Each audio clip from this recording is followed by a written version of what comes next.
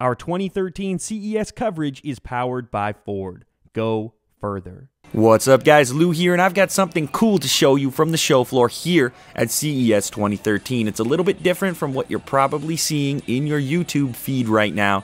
This is a police car from the future, and as you can see, it looks super mean from the outside. You've got the classic black and white styling, the big chunky black rims, as well as that big push bar on the front.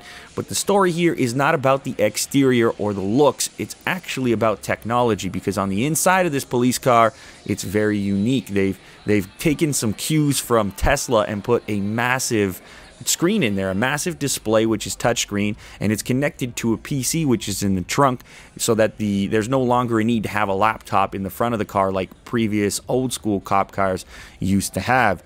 You've also got a big huge floodlight on the outside, which is pretty straightforward, but this one also adds a camera, so whatever is being seen by the use of that floodlight, you're also going to be able to capture video content of whatever it is that's going on out there.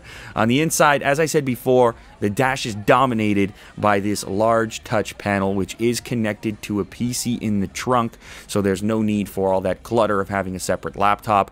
Here is the keyboard. This is the way you interface with that PC. It looks pretty rugged and tough. It's also got a trackpad there, and as we move down, we can see some of the communications aspect of the cockpit. This is by Motorola, as you can see from the logo right there.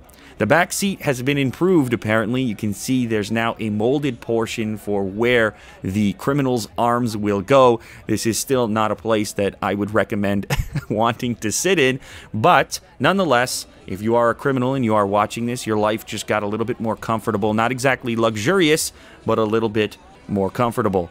On the top of the car, you can see there are solar panels, so the police are jumping on the energy-efficient bandwagon. I'm not sure how these are going to be utilized. I'd assume probably to cool the cabin, or maybe for some of the many electronics that are in the trunk here. This is where your PC is housed, as well as your communications devices, and there's a bunch of Ethernet cables, not sure if they're gigabit, but a bunch of Ethernet cables going between all the different devices so they can speak to one another, and there's probably, of course, video cables going to the front of the cop car to power that touchscreen display.